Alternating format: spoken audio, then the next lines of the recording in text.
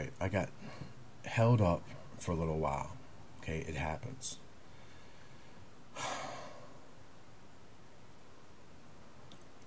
We're talking about some very, very turbulent topics, okay? Very, very turbulent topics.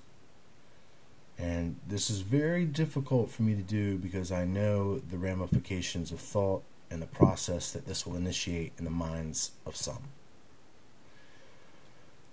Nonetheless, we got to do it. We got to freaking do it, man. We really do. Now, I'm going to go ahead and just kind of bring us to another point here real quick. And we're going to slow down and put the brakes on what I was talking about with evolution. And I want you to see now what the alternative is if you are not beginning to understand the reasoning or the train of thought that I'm bringing you with this progressive creation or this created evolution.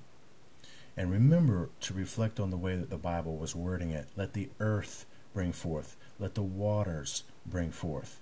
Every animal after its kind. Now that's progressive evolution, plain and simple. And that's a beautiful way to eloquently state it. Every animal after its kind. That ensures that we're seeing the genetic heritage and experiences being passed on, the adaptive traits from one animal generation to the next. We're going to put the brakes on that because I know I'm already starting to lose some subs.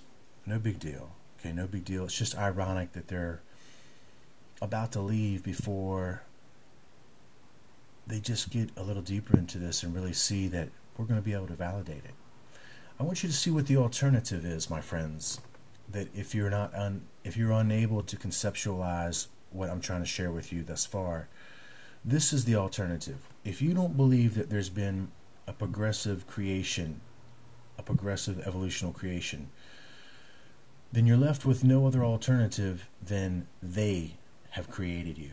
And that's what they're going to use in the Bible. They're going to use the descriptions in the Bible that are Sumerian and Babylonian recitations of earlier epics, early literary works that are descriptive of these beings manipulating the genetic stock on this planet.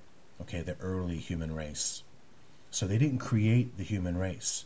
The Bible is telling you that we were here from the very beginning. And I'm going to show you that. And Jesus is going to validate that for us. So this is that alternative, friends. Let's listen closely here. We're in Psalms 139. I'm going to read verses 15 and 16. Listen very close. This is a description of the creation of man, but it's not us. My substance was not hid from thee when I was made in secret and curiously wrought in the lowest parts of the earth. Thine eyes did see my substance, yet being unperfect, and in thy book all my members were written, which in continuance were fashioned, when as yet there was none of them. Now, my friends, that is nothing like what you read in Genesis. Once again, this is Psalms 139, verses 15 through 16. What you are reading is an actual account of an Anunnaki recitation of the creation of what's known as a primitive worker, an Adamu or an Adapa, which is real close to Adam. Okay? So you were seeing, and listen, when I was made in secret, curiously wrought in the lowest parts of the earth. Who resides in the lowest parts of the earth? Who is king of the bottomless pit? Well, from the Hebrew Bible, you know of him as Apollyon. The Sumerian count calls the king of the Apsu, which is the hoary deep, which is also connected as the bottomless pit, or the god of the underworld. His name is Enki, or Ea, which means whose home is water.